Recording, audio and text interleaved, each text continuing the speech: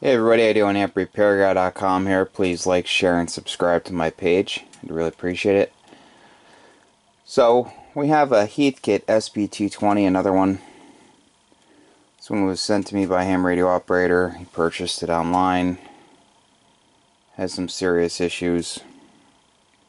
I explained all of the issues that I could see, and he wants to follow through with fixing it, so I'm going to.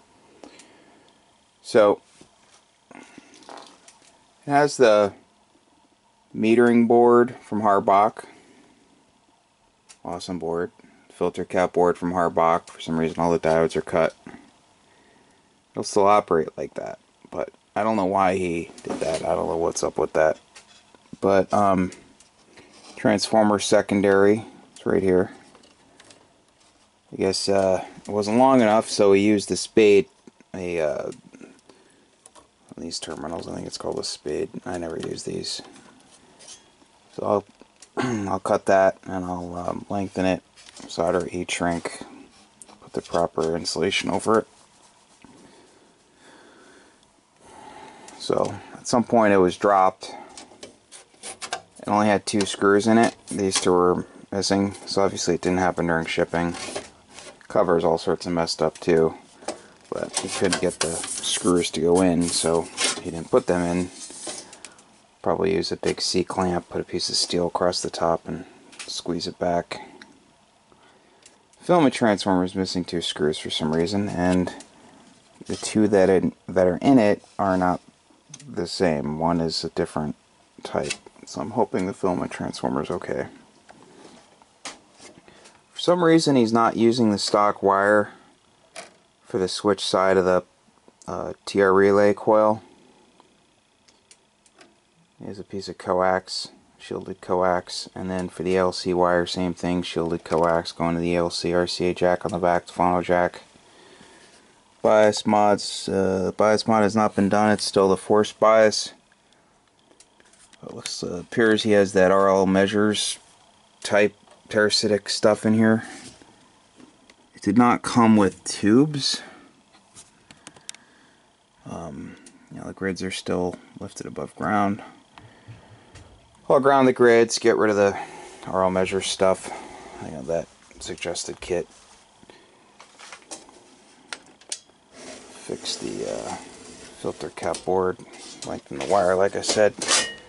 There's that nichrome type wire here going from the plate blocker to the plate choke. I'll remove that, put the stock strap back in. Glitch is placed in here. I'll remove that, put the choke back over here to the interlock setup. That's not touching. The cover off. So I'll remove this and bend it back and then put this back on so it's actually touching with the cover removed. The wiring was replaced between the input coils and the input rotary switch for some reason. One of the wires from the metering board appears to be twisted together and electrical taped. I'll fix that. The plates on the air variable on the plate side, it's hard to see, but it had been arcing and they're pretty nasty. Metal is melted, and they're thicker now, so the voltage rating of the cap has gone down because of that. I'll change the plate blocker to the new style like I always do. I'll put the glitch in here, replace the meter lamp bulbs.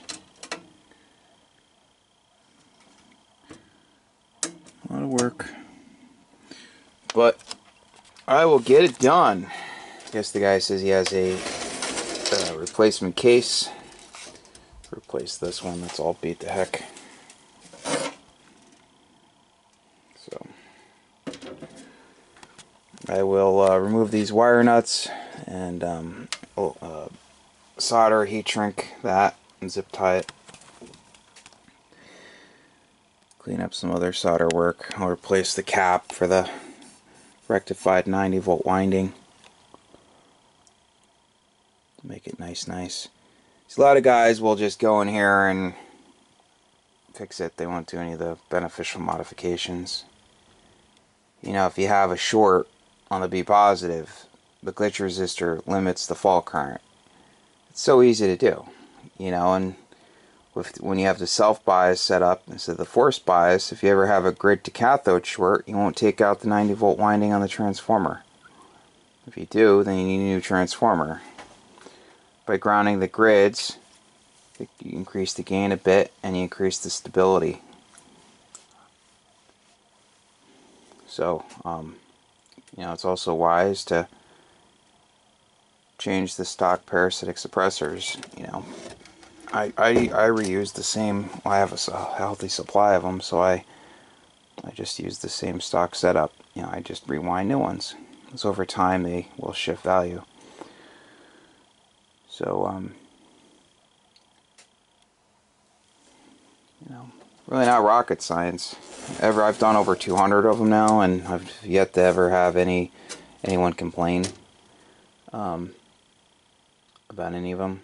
So if you do it right, spend a little bit of money in the beginning, do it right, the thing will last the rest of your lifetime. You also check the sb239s to make sure that they have a good connection to the PL59, because a lot of times the sb239 center conductor pins will spread, and you never want an open on the output, because then the RF voltage will skyrocket on the output network. You can end up flashing a tube. So that's about it. I have the two Kenwood Teal 922s. They're all done. Actually, that one did all the mods to it. The switch for the multimeter was dirty, so I cleaned it. Yeah, I've seen other videos talking people talking about these things. Doubler circuit, whatever the case. But once again, I don't see the simple mods being done, like I just explained in this. You know, the Harbach metering board has safety diodes for the meter. So, you know, you had a simple diode between the B negative and ground, and now you're protecting the plate current meter. You know, you do the self bias instead of forced bias. You're protecting the filament transformer, grounding the grids, the glitch resistor, cleaning the contacts on the rotary switches. You know, that one over there, there are two rotary switches for the output network. There's one that changes the taps on the, it's a progressively shorting switch, which changes the taps for the output coils. And then the other one adds padding capacitance when you go to 80 or 160 meters. It's a double-sided switch for that portion of, you know, two rotary switches for that rotary switch. One common connection's blown off, and then the connection for 160, both sides were damaged. One was like gone on one side, and the other side, where pinches the wafer, they're fused together, so the wafer can't even slide into it. And then one side of the 80 meter contact was blown off. So I don't know what happened, but the customer purchased a new switch and I'm going to install it for him. But besides that, things working great. He brought it to someone else and they told him, oh, it doesn't work because there's no high voltage. They wanted to buy it as a parts amp, and I said, no, don't do that. So he brought it here, and it had high voltage. You could hear it on the higher voltage setting. You don't ever assume there isn't high voltage. You know, you don't ever stick your hands in there. That is an interlock also, but you just don't ever assume, because then you end up dying. But you know, I heard it, and then I verified it with my fluke meter, and then I cleaned the rotary switch for the multimeter, and bam, meter worked fine. Meter lamps were out, so he just thought the thing was dead. He heard the fan, saw the tubes light up, and you know, so he was very grateful, because he almost got taken by someone else that works on amplifiers. But so alright, back to this thing. So I'll get to work on this on Monday, and I will shoot a second video when it's completed. So hopefully it won't need too much. I'm hoping that transformer's okay. For some reason it's missing the other two screws. It's weird. I don't know why. It doesn't look like It does not look like someone's unsoldered the leads before for the filament. The secondary leads, the main secondary leads, they look like that work looks original. You can tell someone's changed the cord for that solder work. It also did not have a plug on it, which is always a little scary, you know. When something doesn't have a plug or tubes or whatever, you know, it's always, it raises red flags. I'm like,